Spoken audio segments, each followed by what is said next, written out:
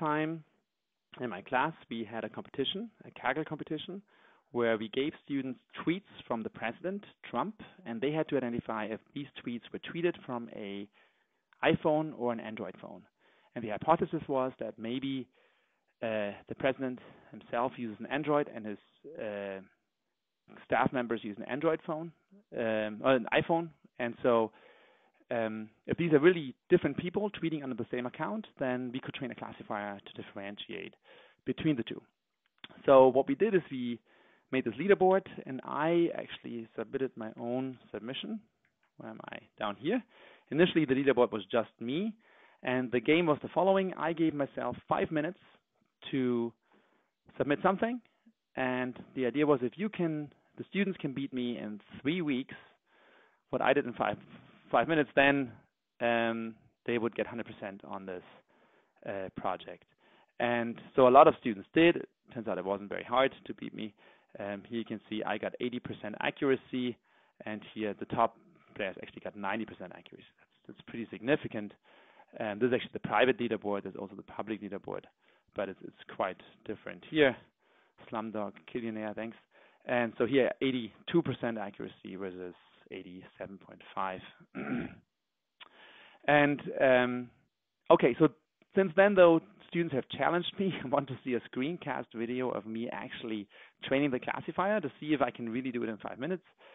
And so, sure, I can show you how to do this. What I will do is I will actually use the tool called WowPLWabbit. WowPLWabbit is a classifier. Let me just search for this. WowPLWabbit. So here you can see it's actually a classifier that's made by John Langford. When he was at Yahoo, now he's at Microsoft Research. It's a very, very fast, very fast logistic regression classifier, but actually can do many, many things. Square loss has many different loss functions, and it incorporates feature hashing. So you can just take words, stick them in, and it hashes them into the right bucket. So here's kind of the command line description and so on. So installing VW is very, very easy. You just pull it with whatever your brew or whatever your favorite apt-get tool is. Okay, I can now get started. So let me just set a timer. I download this timer app. So I have 5 minutes. Let's go. So the first thing I'm doing is I'm downloading the data. This is now in download all. And I open all of it. And I open all of it in Sublime as well. And good. So here's now the training and the test data. What I do in the test data, I just use the tweets. I don't use any of the metadata that I gave you guys. It turns out the metadata is actually really, really good. So this is how most people beat me, because they had the metadata. For example, time of day when you tweet, that's a very, very, very good feature. Some people say that, some people may be tweeting on the toilet. I don't know if that's true, if it is good for him. So here we go. Here's the training data, and now I pasted that in. So we just have the label on the left and the tweet on the right. For the test, we don't have this yet, so we kind of add a label like this. And then I just add a feature domain F.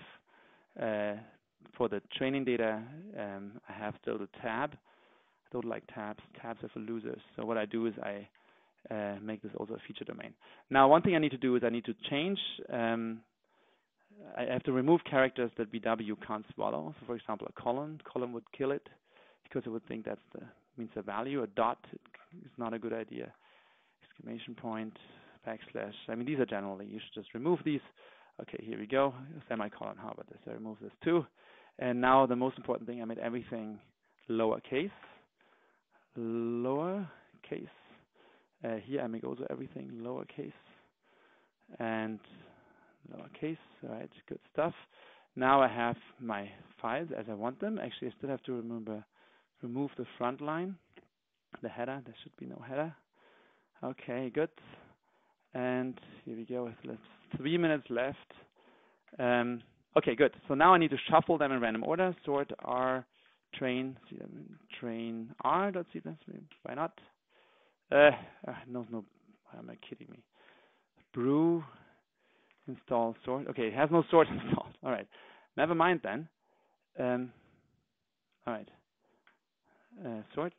Okay, good. Sort r train r.csv. Wait, doesn't know. Why doesn't it sort? Okay. Oh, I see. I see what's going on. I have to pipe it. Okay, good. And now I can run VW. So what I need to do is I train r.csv. My loss function is logistic. My learning rate, how about 1? Passes, how about 5? I have to make a cache file. The final model I save as M, and I think that's pretty good. Obviously, how about initial t equals 1? That's pretty good. Initial, here's a typo. Okay, good. And now I can say VW initial, the model, I think I call it M, yes. Then T is the test.csv, the prediction going into output.csv. And that didn't work. Why didn't that work?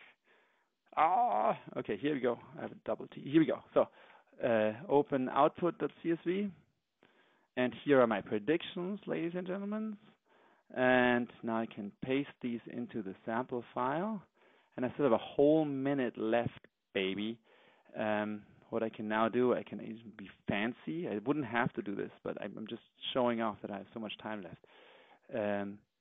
Equals sign of this thing. And I can now convert them into just raw signs here. And then I can edit, paste formula results. And now we have these wonderful predictions here. And I can now do this, where sample CSV, and I can replace this by a comma. And here is the file I need to upload. And ladies and gentlemen, I'm done. I can now upload this. Can do a late submission. Upload files. Open. Here we go. I can just drag this in. Sample.csv. And I make a submission. And I'm done. 2 seconds left. All right, that was it. And here's the timer. How was my submission? It was, yeah, okay. It didn't change, actually. And that's all there is to it. So the key thing is I just used Valpal Webbit, and I used the logistic loss. I can now actually go back here. So initially, I just, once I got the command line right, so the key thing is I made the training data in random format. I used logistic loss, learning rate 1. You can probably do better than that. 5 passes over the data. That's just because my daughter is 5, so I thought it's a good number. Normally you would cross-validate this, but this was really just meant to be, a submission that you can beat, right? This -c here just means create a cache file. You need this if you have multiple passes over the data. -f means save the model in the file that I just called M. Terrible naming convention. And initial T just means that the first iteration is T. That's just how you set, how the learning rate decays. And for testing, I basically say I start with my model M, I test this file, and these are my predictions. And that's it. I hope you enjoyed the class. And how do I stop this video?